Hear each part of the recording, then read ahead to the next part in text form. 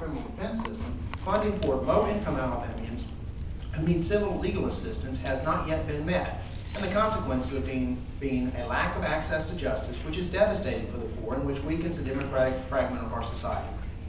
Whereas although 27% of the members of the Jefferson County legal community donated their time and talents in free legal services each year, a huge unmet need for legal assistance remains for the disadvantaged in our area.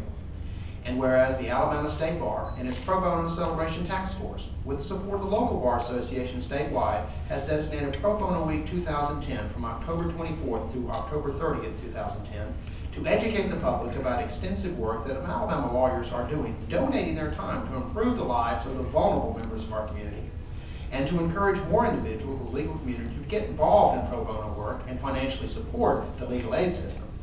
And whereas Pro Bono Week 2010 will feature legal aid clinics throughout the state, assisting Alabamians who are greatly in need of legal assistance but cannot afford to pay for that help, and will also feature service projects throughout the state of Alabama for helping lawyers and law students make voluntary connections with legal aid organizations serving Alabama.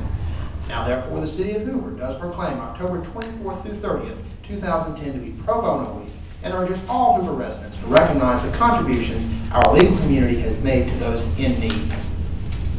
Okay. I'd like to make this presentation too. If you'd like to say a few words. Thank you.